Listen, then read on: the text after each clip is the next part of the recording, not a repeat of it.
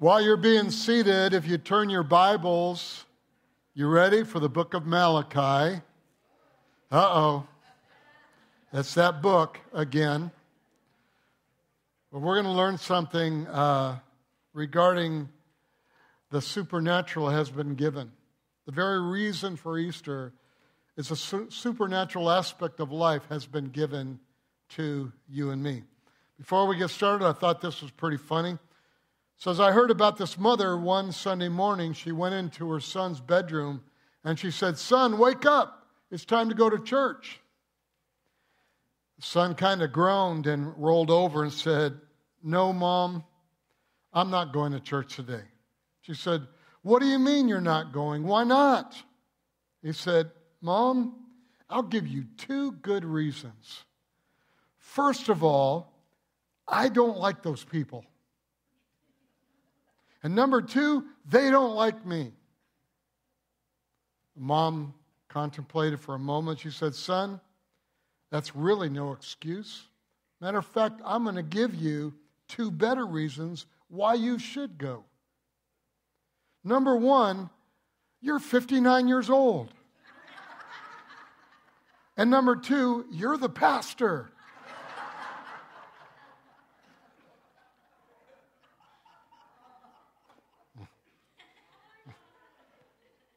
Love y'all.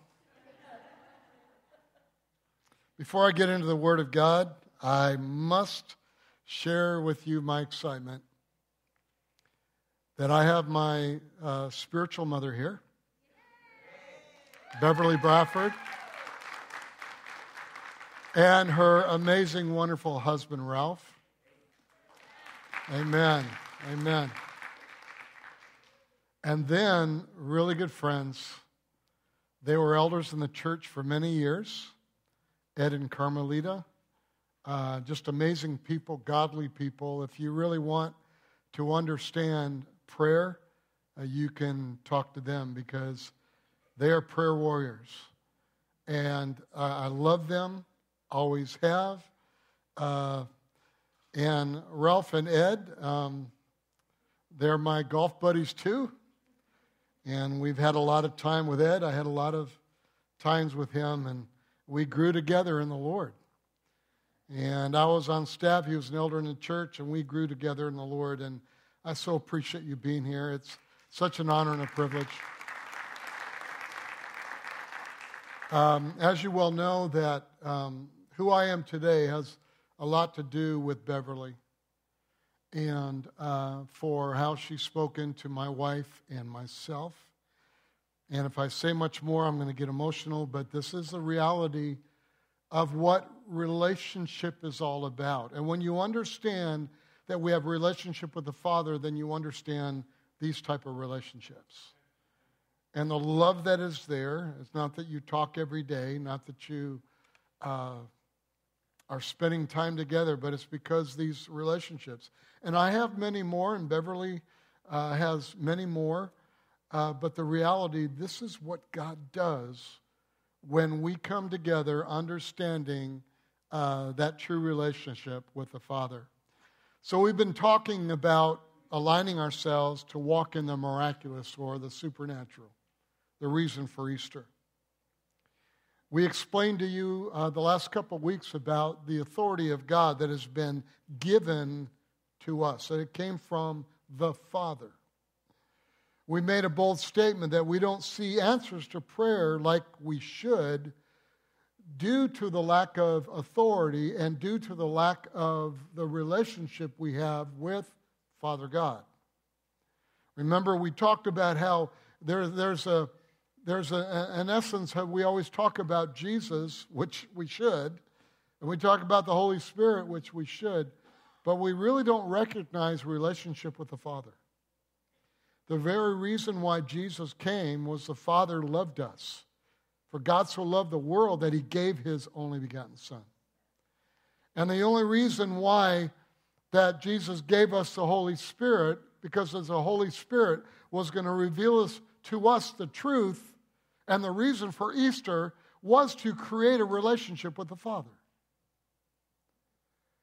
And so we're learning that the miraculous doesn't happen as much in our lives is because we really don't understand and pursue, like we sang today, that relationship with the Father, Father God. Yes, what we celebrate, the Easter, is that God became a man, was crucified, and 3 days later was risen and took captivity captive. But let's look at Malachi 3:7 and learn again from Israel and their actions or lack of actions. In Malachi 3:7 it says, "Return to me and I will return to you, says the Lord of hosts." Now I know a lot of you were getting nervous because you thought I was going to talk about the tithe again. But we are going to touch on it today. But let me give an explanation of the book of Malachi. And you really need to hear it because a lot of people steer away from what I think is one of the most hidden or the most important books that you could read and understand is the book of Malachi. This book is about returning to God, about us coming back to God. And I would say to every one of us today, me included, is there are areas in our life that we need to return to God. We need God to return to us because it says here, if we return to Him, He'll return to us. What is this talking about? We're going to ask some questions today, and we're going to try to answer them. We need God's presence in the church, don't we? We need to understand that the pursuit of that presence draws the love of God. We need God's power. We need God's miracles. We need His love. We need His mercy. And we need His grace to return to us in fullness. That breakthrough that we've been experiencing greatly, many of you online, but we have to understand it's a pursuit and understanding of what this returning is. And I believe, let me just share with you, I believe much of the returning is focusing on the Father and the love of God. Chapters 1 through 3 in Malachi, there are 4 chapters. Chapters 1 through 3 covers 3 areas, and chapter 4 is talking about the coming of the Messiah or the Son of God. The last book is talking about the Messiah coming soon. In chapter 1, God says, you need to return to me in worship. Have personal devotion and worship to Him.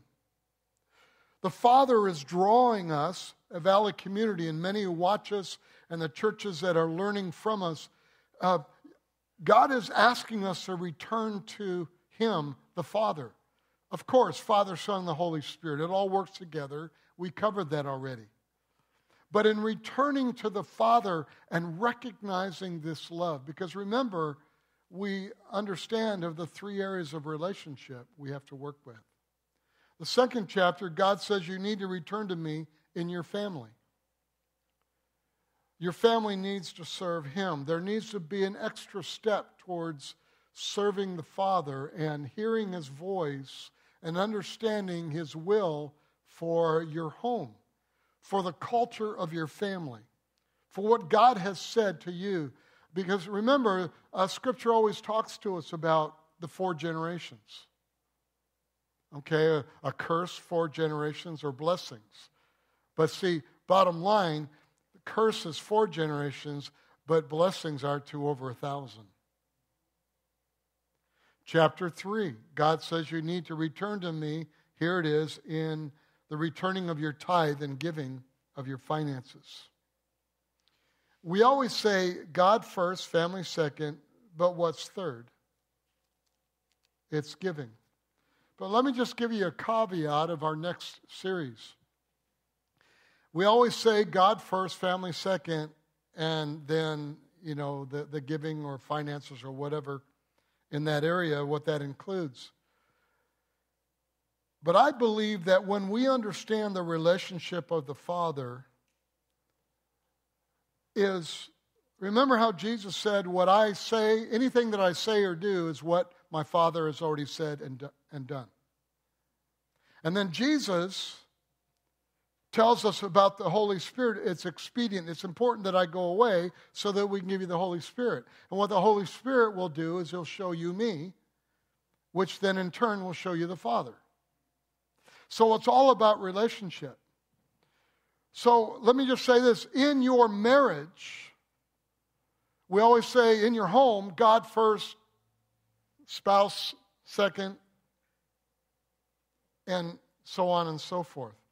Well, let me tell you, when you really understand relationship, then your spouse becomes first. Because if your spouse becomes first, then you're really understanding the heart of the Father. And by serving your spouse, you are serving the Father.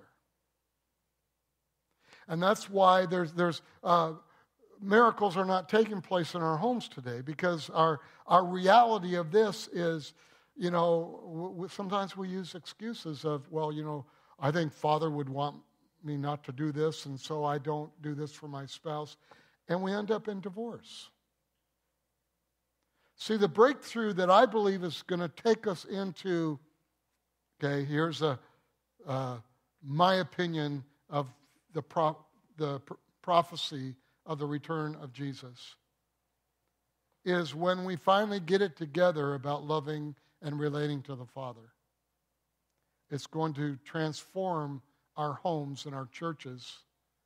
And from that transformation, then I believe that the Father will look over at Jesus and say, it's time. And he will return. And the church will be raptured. Your home is literally what God wants to see that will prove God. That's our next series. I'm committed to teach you in every area of your Bible, your relationships, regarding God, your family, regarding giving. But I want to walk in the supernatural in a greater way. I want you to walk successfully in the gift, or as we would say, the motivational gift that God has given you.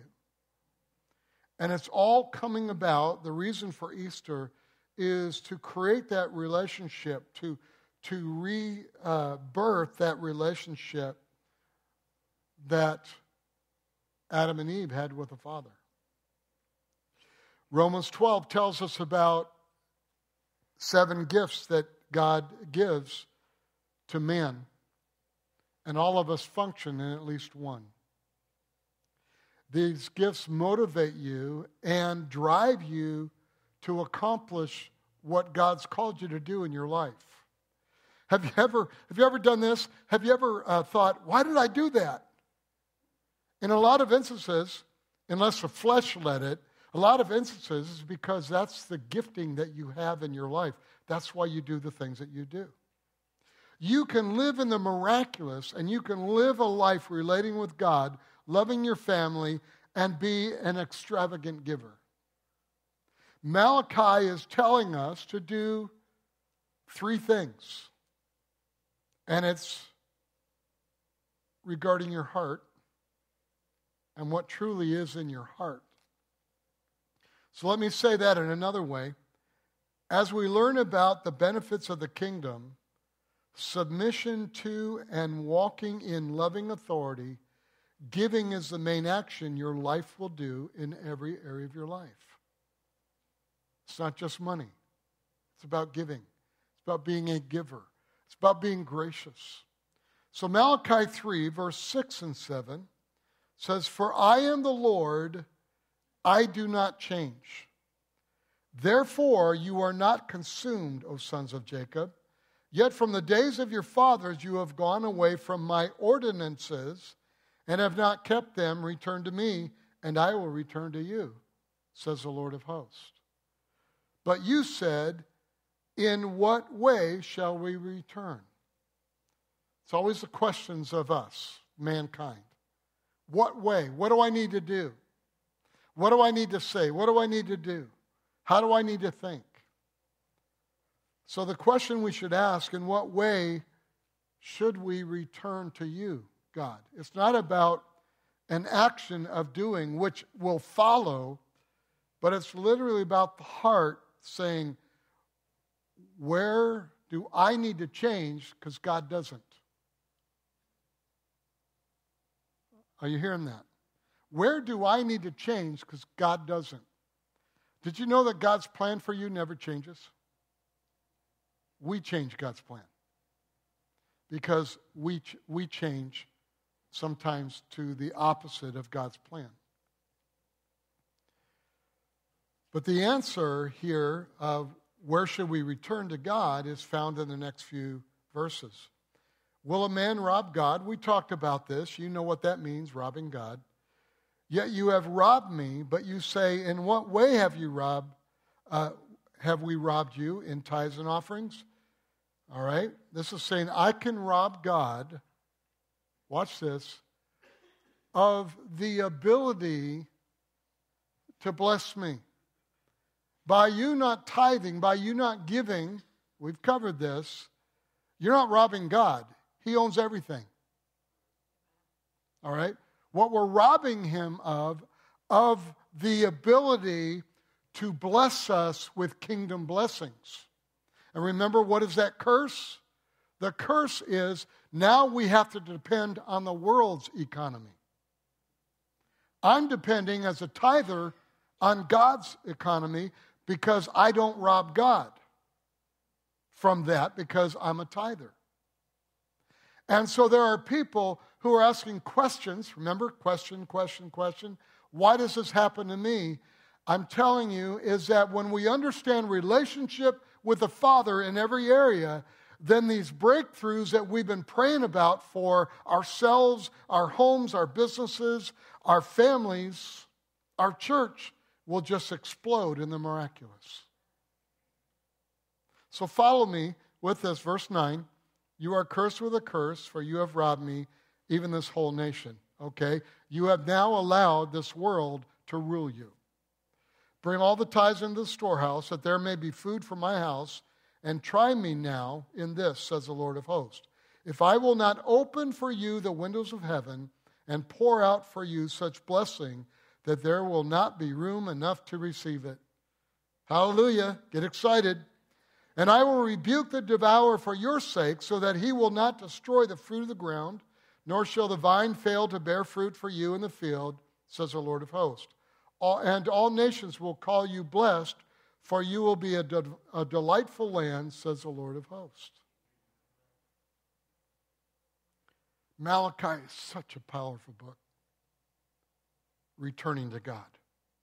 So this portion we just read was what God wanted to point out regarding our heart, regarding Him, regarding our family, and regarding finances, and regarding our businesses, marketplace. The Father so loved the world that He gave us the ability to relate with Him. Malachi raises some questions. And so what we're going to do is we're going to answer 4 questions today. What Malachi raises. First of all, here's number 1. Does God change? Malachi 3:6 says, For I am the Lord, I do not change.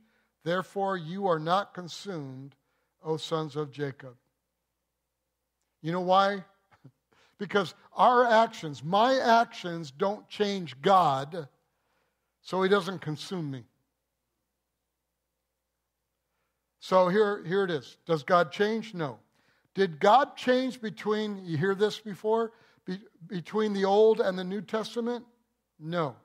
Was God mean in the Old Testament and nice in the New Testament? No.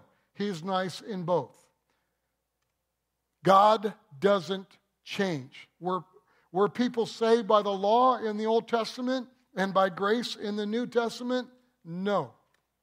Church family, we're going over what we have covered the last 2 months. Not one person has ever been saved by the law. Matter of fact, let me read this to you again.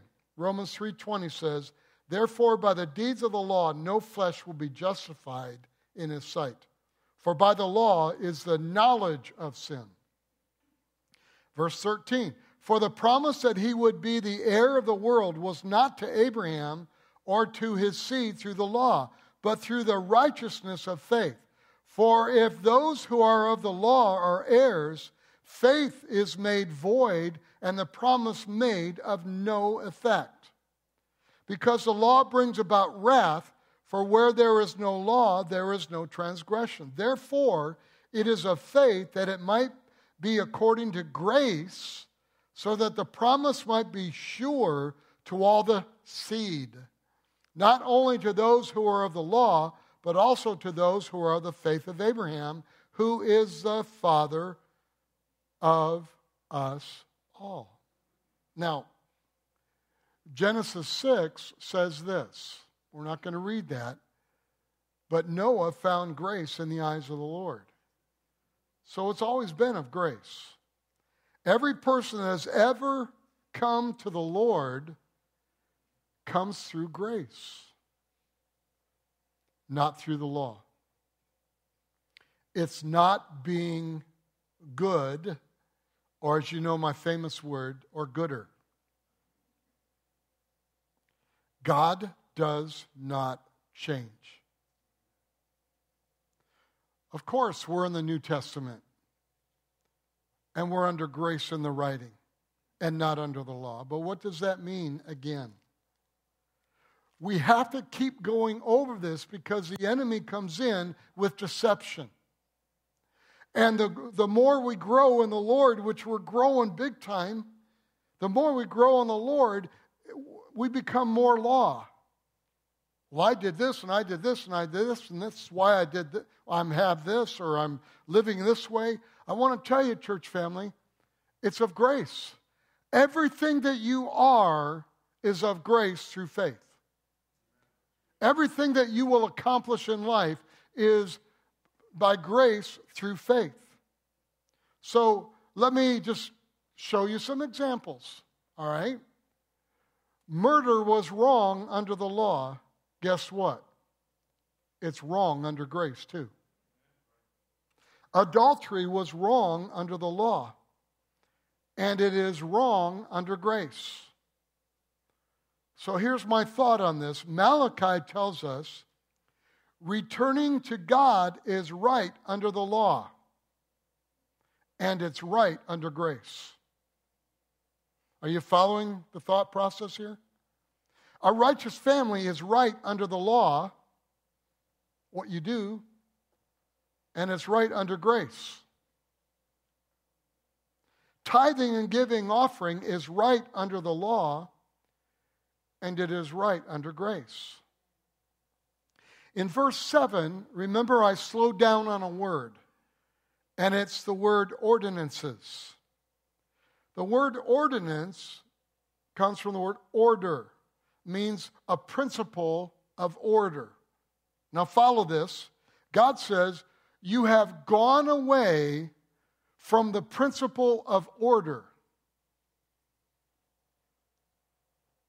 From my principles I gave you to keep your life in order, to keep our relationships in the areas where they need to be, the way I created them to be.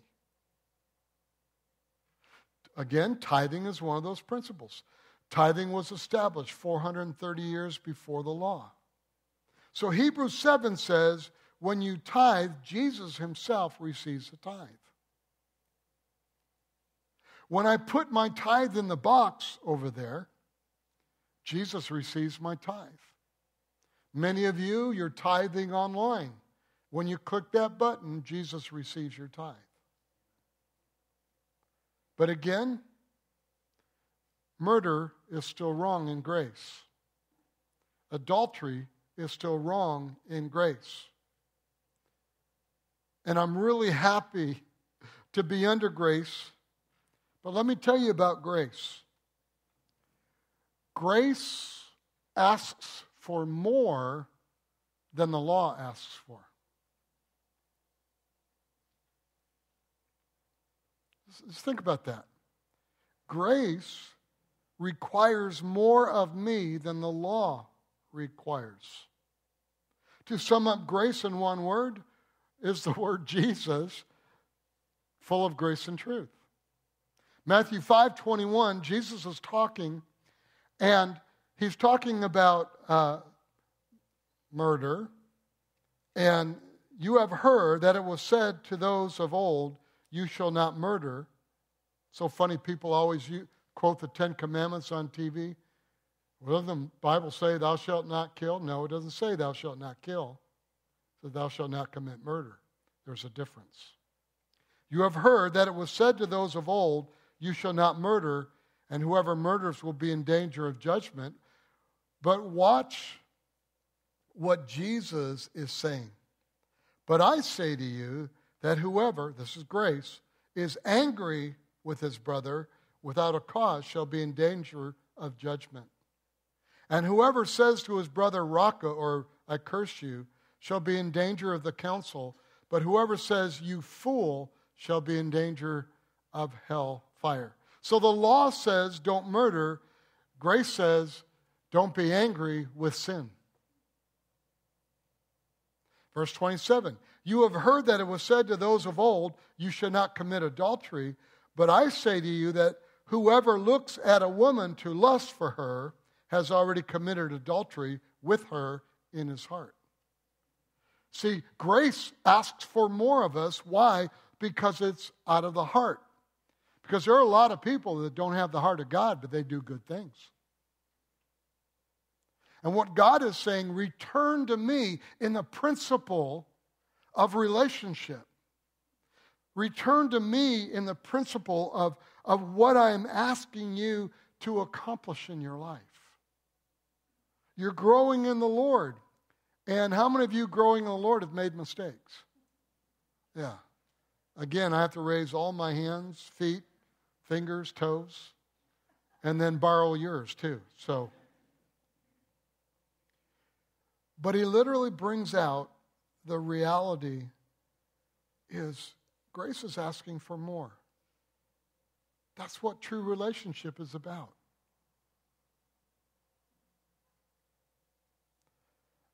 I'm so glad you and I are under grace and not the law, because it's regarding our relationship with the Father. It's giving everything we are to Him. So being under grace, you do more and give more than the principle. Seeking God, you do more. Loving your wife, your kids, your family, you do more. You return your tithe, 10%, and then you give more. Deuteronomy 16:16 says this, 3 times a year all your males shall appear before the Lord your God in the place which He chooses, at the Feast of Unleavened Bread, at the Feast of Weeks, and at the Feast of Tabernacles, and they shall not appear before the Lord empty-handed. Here's a key of relating with the Father. Come to Him not empty-handed. Come to Him with an attitude of giving, an attitude of loving Him more, of when He asks for more of you. Be so happy that your Father has asked so much more of you, and you do it with gladness. Through the years, I've had people ask me, well, if I do more for my spouse, what if they take advantage of it?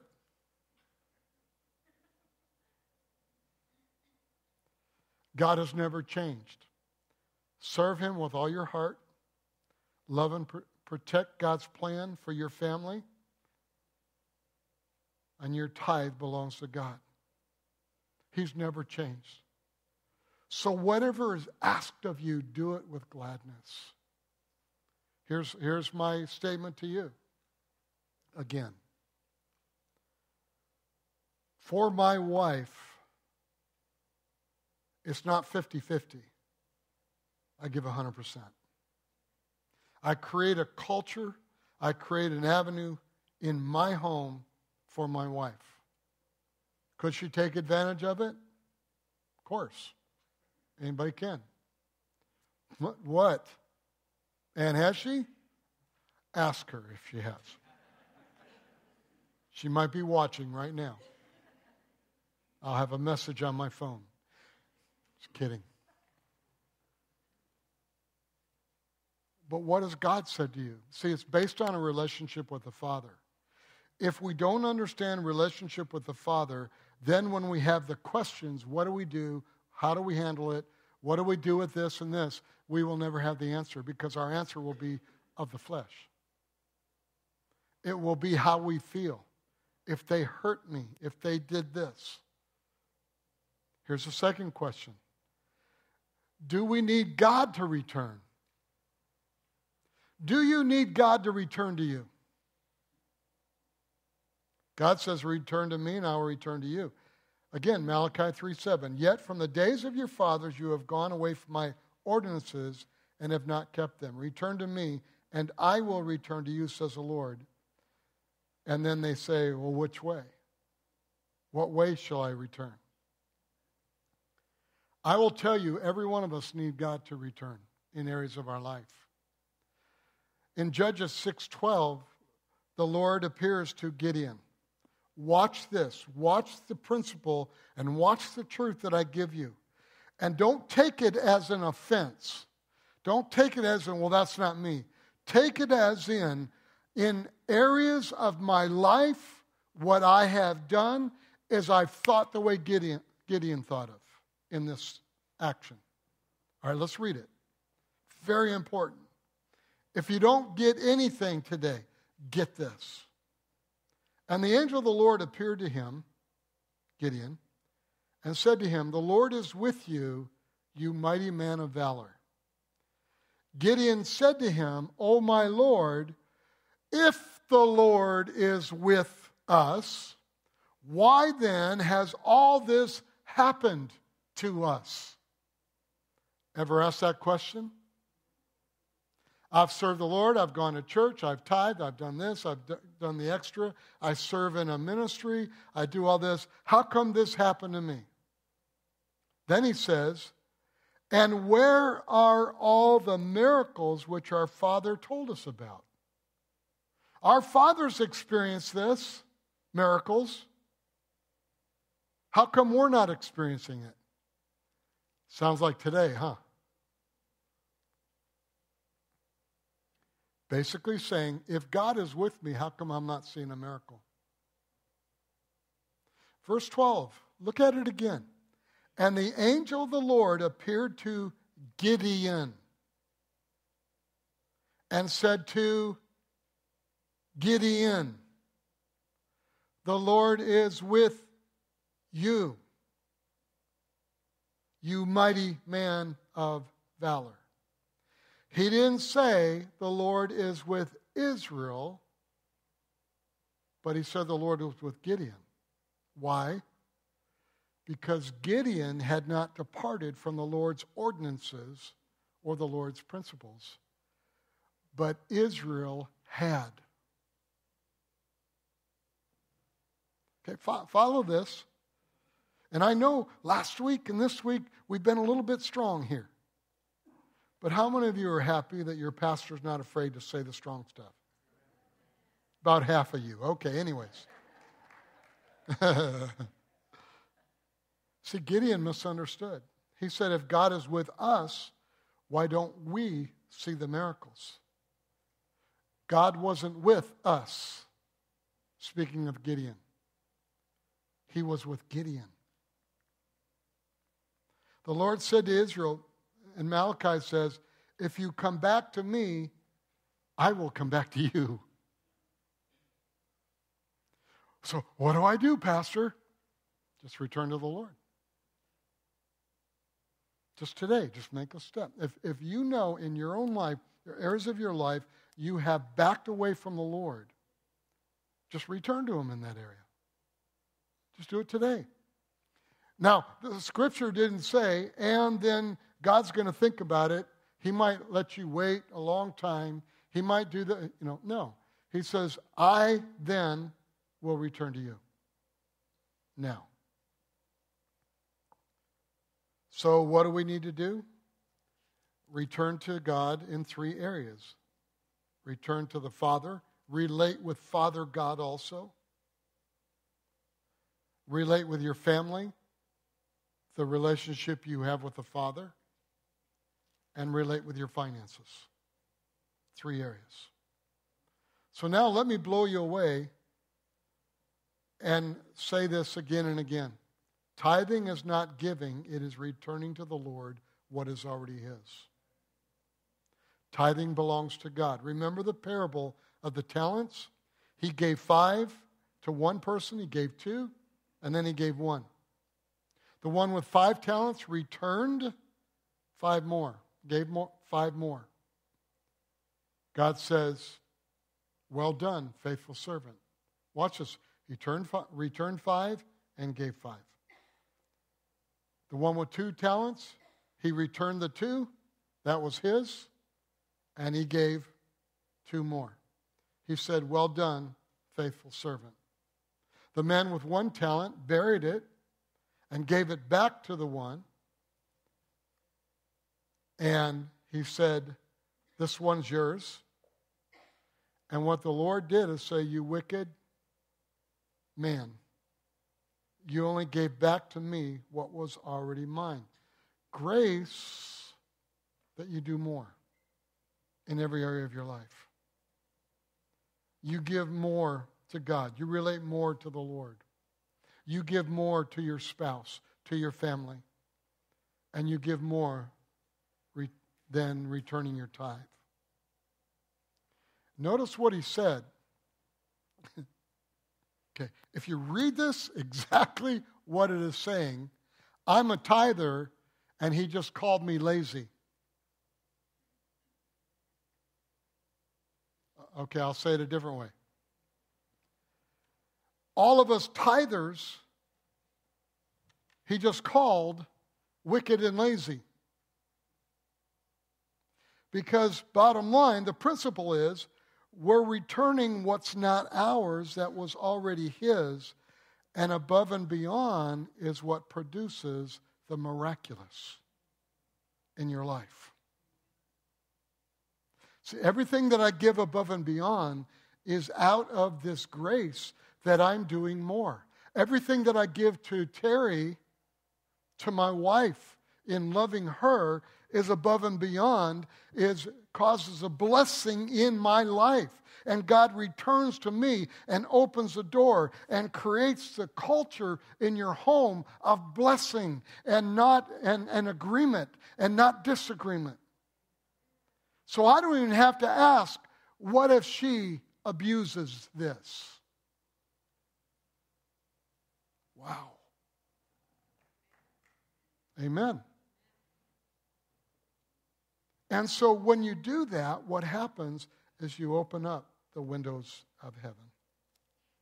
Now, I would never think of calling myself or you wicked and lazy in your returning the tithe. Bless you. But let God do a work in your heart, returning to Him. Here's another statement I want to make. You know, we're born physically selfish, but we're born again generous. We're born takers, but we're born again givers. And we need to return to the Father in this area. The third question is there really a curse? Malachi 3:9 says you are cursed with a curse. Remember, the curse is that you will then, if you do not abide by the principles, you will live in the world's economic, spiritual system. But because I am walking, returning my tithe, and I am doing the best of my ability, make mistakes. 1 John 1:9, I have to go to the Lord, ask Him to forgive me. And He is faithful and just to forgive me of those sins, living that lifestyle. But the reality is returning to the Lord, this curse is that the world's economy, the world's relationships, the world's offense, the world's unforgiveness, the world's deception is always clinging upon people who love God and are trying to destroy the very things that you're believing for. And let me tell you, you are believing for great things because you're great people. But I'm talking to you about how do we, like Gideon, how do we get the miracles that our fathers experienced? Is by returning to the Father in every area of our life. Amen. Someone tried to make me feel better last week because we were really strong. And a lot of times when you're strong as a speaker, people get quiet. And they came to me and said, Pastor, we're just quiet because we're really trying to think about what you said and learn from what you said. I said, no, you're quiet because it's uncomfortable. Right, that's okay. I read the Bible, I get uncomfortable too. Because I find in my own life that I struggle in areas myself. But the Bible says Jesus bore this curse on the cross. The Bible said he bore our sin on the cross. So let me ask you this. If he bore our sin on the cross, have any of you ever sinned after you became born again? Well, Matthew 8:17 says he bore our sickness. Have any of you ever got sick after you're born again? Galatians says he bore our curse. A curse is a consequence. Anybody fell into consequence in your life by wrong decisions? Okay, so in other words, he's saying, Malachi is saying, if you do this, not returning, there's consequences. If you murder someone, you're going to jail. If you commit adultery, you're going to die. There's consequences. If you don't return to the Lord, consequence. You don't turn family to Christ, your heart for Christ, there's consequence in the family. If we don't return the tithe, there's consequence. Again, in all this, it's the world's system. It's what happens, that curse. It's not that God places the curse on us. He doesn't. But it's the principle, it's the ordinances that Malachi is saying we must return to the Lord. It is the principles that when he was talking to so many people, from Moses to Isaiah, to everybody, he's saying, listen, return to me and I'll open up the windows of heaven. But if you don't, you block the blessing of heaven. You rob me to take care of your family, to change your family, to change your business. You rob me of that because that's what I want to do. That's the heart of the Father, to bless you. That's the heart of the Father.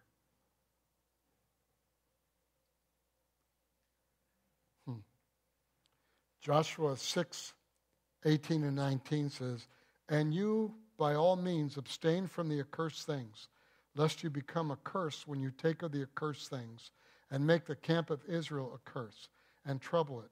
But all the silver and gold and vessels of bronze and iron are consecrated to the Lord. They shall come into the treasure of the Lord. When did he say that? Just before they went into Jericho. And remember, the one family hid it underneath their tent.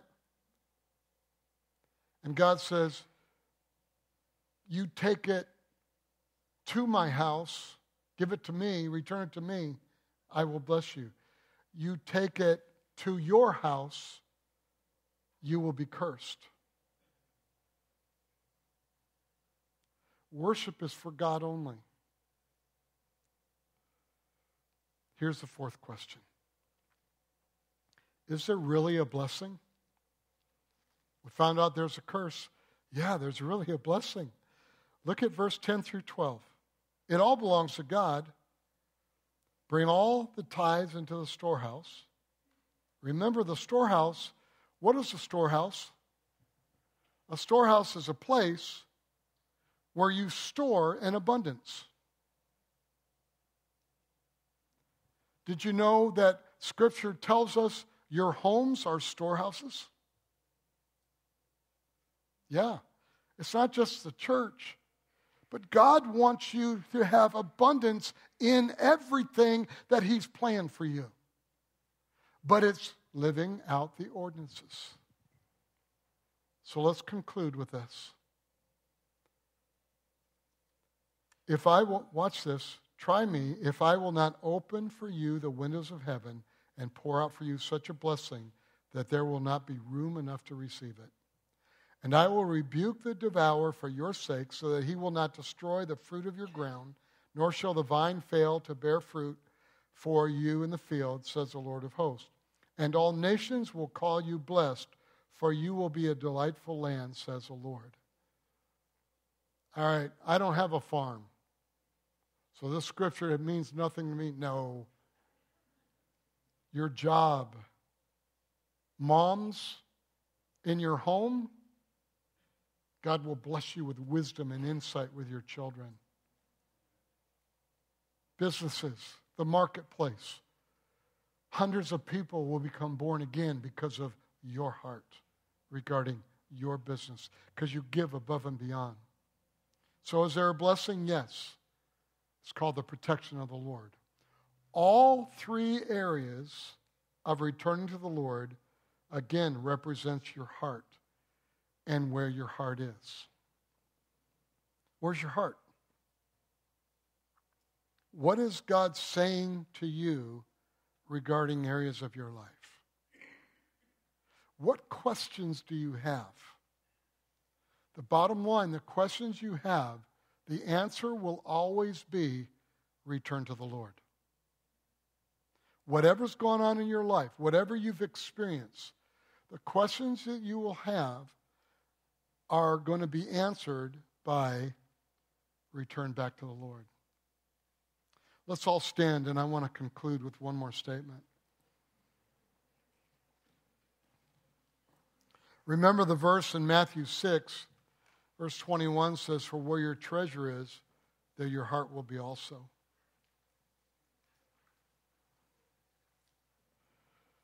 So Malachi, in returning to the Lord in everything, is saying, treasure God. Treasure the Father. Not just Jesus. Not just the Holy Spirit. But understand, all this came out of the heart of God. For God so loved you that He exampled it, He gave. Abundance is yours.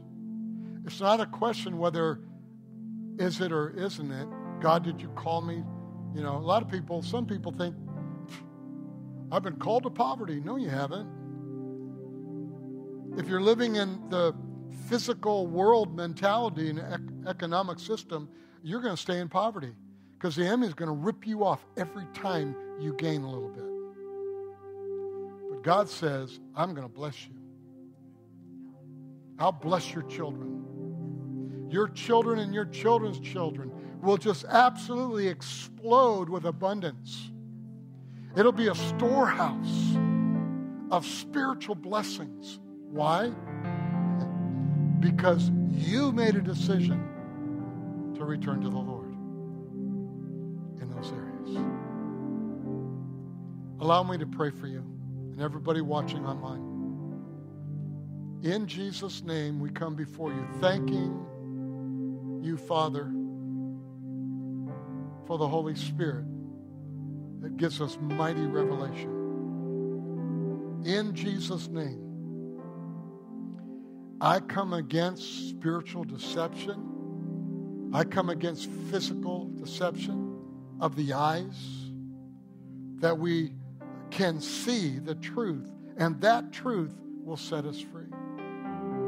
I release Valley Community Church, everyone that is listening and watching us, in Jesus' name, walk in abundance by returning to the Lord in every area of your life. In Jesus' name, amen. Amen. Let's give the Lord an applause. Praise the Lord. I love you all. God bless you. Have an amazing evening.